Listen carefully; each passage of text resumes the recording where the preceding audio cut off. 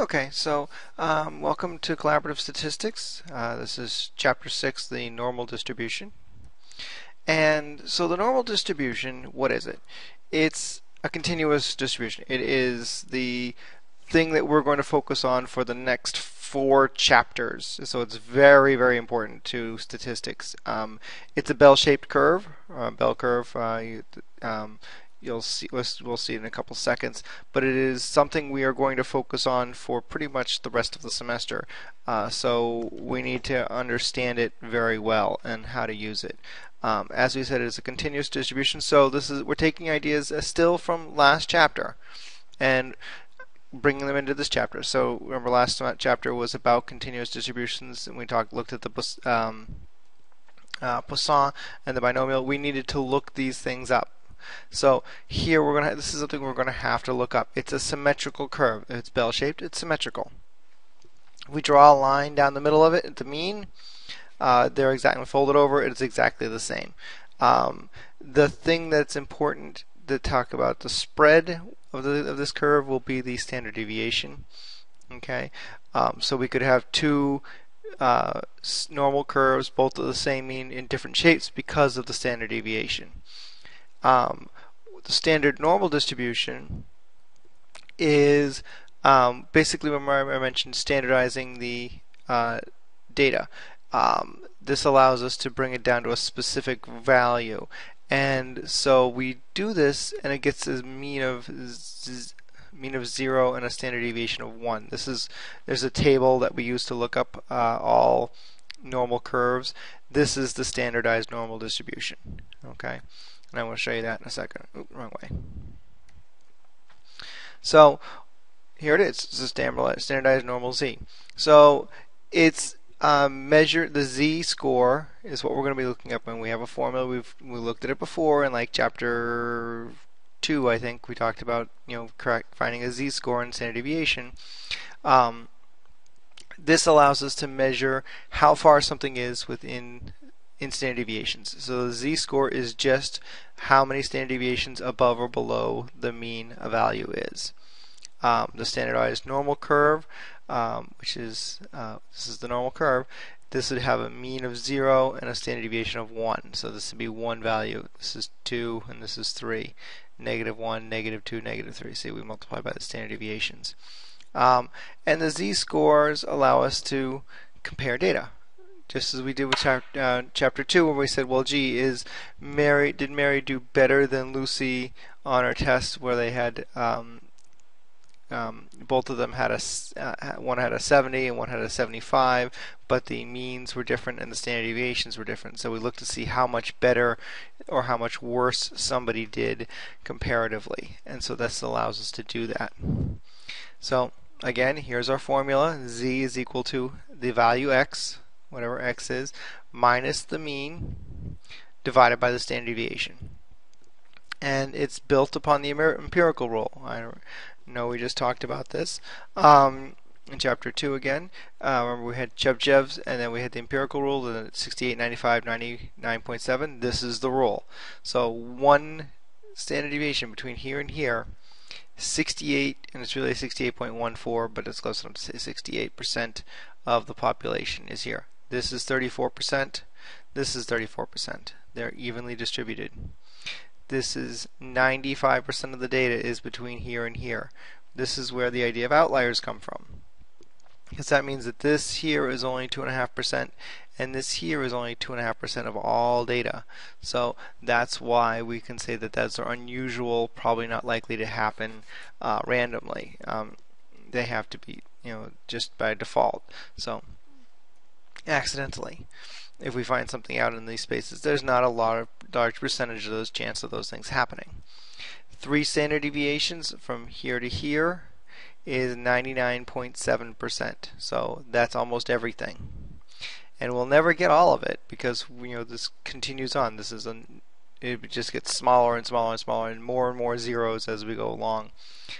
So we very seldom tend to think of anything occurring after 3 standard deviations, and almost nothing occurs after 4 standard deviations. But you can do math and find something that's 17 standard deviations above the mean, and it's it's all zeros for a long time, but there's still a small chance of something being there. So this is what the standard deviation, the standard curve or bell curve, z-score, z-curve all look like. So the big thing that we're going to be doing is trying to figure out how much space is under the curve. And we can find out, what's to the left of a line or what is to the right of a line.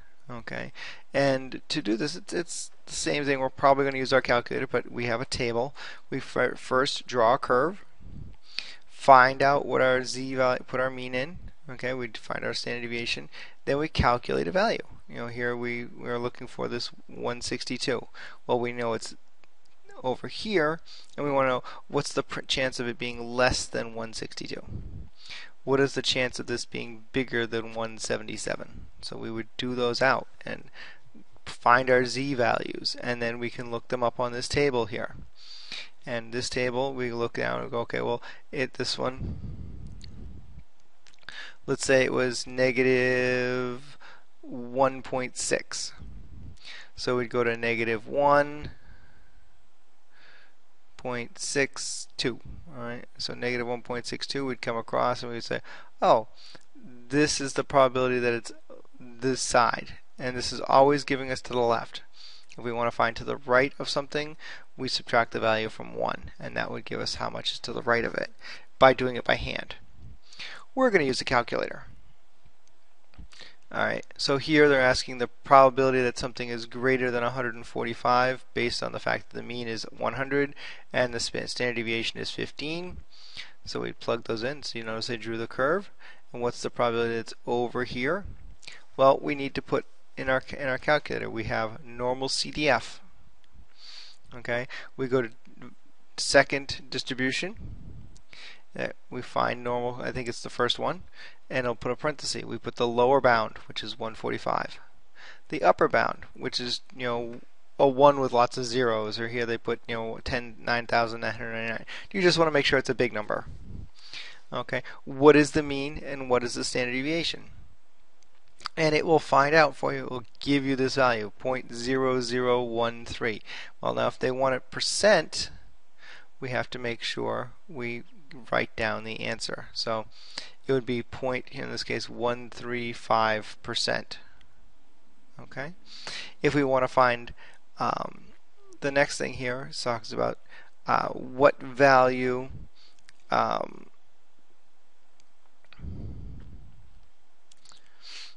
this is a different problem. That doesn't go to this.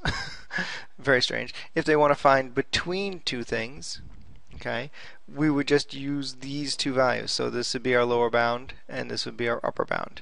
And this looks like, and it's a normal distribution. The standard normal, so our mean is 0, our standard deviation is 1. If we're doing this, we're trying to find, well, what value is the 60th, is 60% of the data, less than. Well, again, we go to second vars, we bring up this distribution, and we do inverse norm. Okay, and this talks about, this is the percentile formula we're going to see, and we put in our area that's under the curve. So 60% of below what value? What is our mean and what is our standard deviation? And we would get an answer. Okay, and so we're going to see some formulas here. This is how we write the standard distribution. X is represented as the normal curve, parentheses, put the mean and the standard deviation. So make sure you put your numbers down. If it's been normalized, if it's the standard normal probability, then the mean is 0 and the standard deviation is 1. Okay, and notice here they capitalized the z. Okay, so this is the standard or normal curve in this case. Okay. We don't see this one as often, but we will see, you will be writing this one a lot. Okay, that's the difference. I just wanted to show you the difference between the two. This here was the thing where we just did, where we were finding our percent below the curve. Well, if we're trying to find the percentile below a curve, that percentile is going to give us mean plus their z-score times the standard deviation.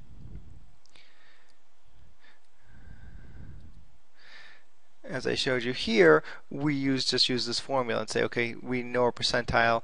Here's our mean, here's our standard deviation. We're going to really find out what the z-score of this is, and we would then do that math. But if we were to look on the table here, we could find 60%. Yeah, I can zoom in, yes. 60% is right between these two numbers, so 0.26. Okay, so we would take 0.26, multiply it by our standard deviation, add it to the mean. That would give us the value that is less than that. Okay. In this case here, we just plug it into our calculator, we come up with the value. But that gives us the percentile. So that's formula 3 that they looked at. I don't know why they put them in this order. It seems like a weird thing. And then the z-score, which is what we're usually looking up, is again, z-score is equal to the value that we've been given minus our mean divided by our standard deviation. And so you can kind of see where these two things come from there. We have our k value. We could call this x, I suppose, and then we could see that, yeah, all right, those things work. Multiply by the standard deviation, add the mean. So they work back out. Okay, so that's everything in chapter 6 quickly, and I will see you in class.